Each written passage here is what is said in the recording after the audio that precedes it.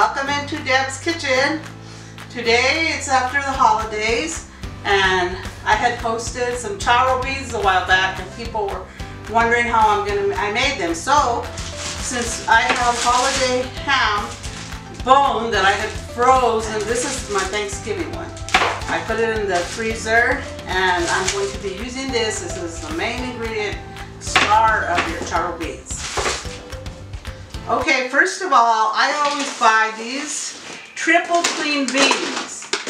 I start out with those because then I don't have to do so much of cleaning them. I've been using it for years and I found that they rarely have any rocks in them. So I'll remove that away. And we're going to be doing, for this crock pot size, I'm going to be doing 6 cups of beans. So just pour them in. I don't soak them. I'm going to give them a quick rinse, even though they're triple clean. If there's any clots of dirt, I want them to be dissolved. So just bring them over to the sink, run the hot water, and here's what I do. I just swish them.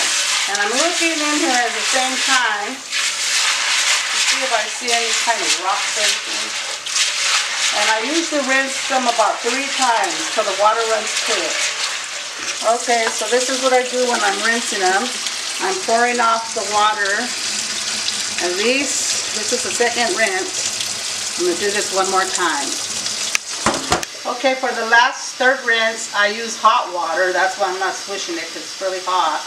And I'm just letting the bad beans and the little debris flow off the top. And then we're going to go over to our crock pot. So we're ready. Okay, I'm going to get the vegetables ready. It's super simple. These charro beans are otherwise known in English as cowboy beans.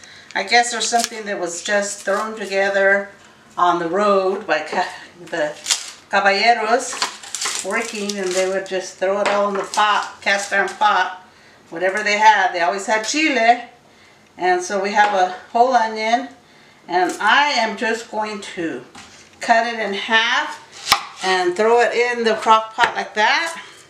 I have 2 tomatoes that I'm adding, rough chop, because everything is going to break down in the pot. And I just want it to be big chunks. You could add more if you like. And I'm going to put 1 clove of garlic. Just going to mash it a little so it will break down. And we have chilies. I usually leave on the stem, because I just like the way it looks. Add whatever peppers you like. I have 2 jalapeños that I left over from my chili making, salsa. And I add seasoning salt. Then of course, here's our ham.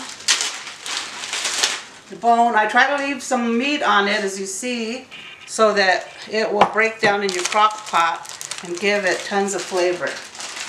Now today, I thought I have these over from the tamale making. This is New Mexico chili, and I just want to try this. I haven't done this before, but my reasoning is you boil them and then they get soft and smooth to make sauce. So why not put them in the crock pot? So we're going to head over, but before I head over to the crock pot, just want to mention that if you like, don't forget to like the video if you like this series, and share it, subscribe, and don't forget, put your comments. That's how I get ideas on what to cook next. So here we go. Okay, I'm going to set my crock pot on high. If you don't have one of these that's timed, you can just watch it. So I'm going to put in my ham bone, just throw it in, put in my onion, my chilies, my tomato, and then my Nuevo Mexico.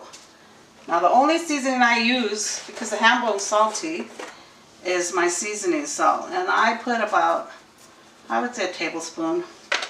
And once it's cooked, you can always add more. I set it for 7 hours. Now that's all there is to it. You walk away, come back in 7 hours. Your beans will be nice and delicious. The ham will break down, the meat will fall off the bone and marry with all those spices and chilies, and it will be yummy. I like to put these on right in the morning when I'm making breakfast so that by dinner time they will be ready, and this is a meal in itself. Okay, so we'll be back in about 7 hours, more or less, and we will show you the finished product at that time. Okay, our charro beans are cooked. Here's the red chili. It actually has a half hour more, but the red chili. Here's the, look at the bones. The meat fell clear off the bones. You can see the onion and the tomato and the pieces of ham here. And it's gravy-ish. It's not clear. I tasted it. It's very savory, brothy. You can eat it like this. If you want to take this chili and leave it a little longer, but it's good to go for me. So don't forget, like, subscribe, make comments, and I like the vegetables whole because not everybody likes onion. So you can put whatever you like in your dish. And here's a big chunk of meat. And I tasted it, very delicious. With some homemade tortillas, you would be good to go. And if you like, you can, at this point the vegetables are soft, so you can really break them up more if you like, or else eat it like this. So, buon appetito!